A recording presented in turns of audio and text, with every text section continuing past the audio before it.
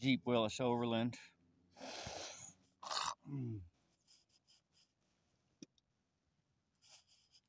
Oof, yuck. Still sick a little bit. Been a hard winter. Frozen ice rain. Not too much snow though, so Jeep Willis Overland. My focus today is on this handy little dandy Oregon chain sharpener. Back in the day, we used to have to do them by hand.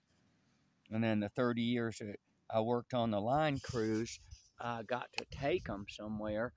I got to take the Venice yard, the Bradenton yard, and the Sarasota yard. Nobody wanted to handle the chainsaw. Sometimes I did it on overtime.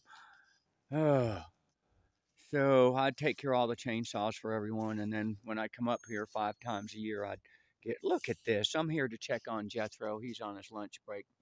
Numbnuts. Look at this ladder safety. He uses a locust log. Oh, Lordy. Well, at least he tied himself off. So anyway, he called me up and said he was sorry I didn't bring that 40-footer, but I told him, you moron, you can climb the rest. I'm afraid of heights. So for me, I don't want to go no further than the first floor on the ground. Now, Jethro, he's a nut job. He's got one of them there tuna towers on his boat called the Pequod. If you ain't never heard of the Pequod, his boss Herman Melville made it famous by whaling.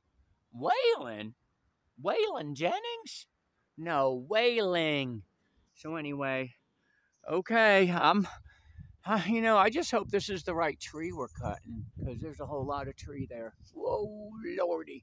So I'm getting with this Oregon sharpener. Jeep Willis Overland. With this Oregon sharpener, I'm getting it all sharpened up for Jethro when he gets back from his lunch break. So I told him just to climb up the top of that. He isn't afraid of heights. He's got, I want to say 30-something foot, no, 40-something foot tuna tower on his Pequod. Anyway, coming to you. It is windy. The biggest thing up there, he's telling me, is we're pushing 45, 50-mile-an-hour winds, and that thing's rocking like crazy, but he loves it.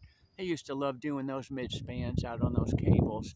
Everyone hated them when there was a mid-stand splice out there. And he'd get out there on that mid-span, and he loved every minute of it. Appalachian America.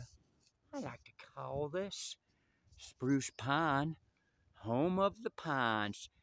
See ya.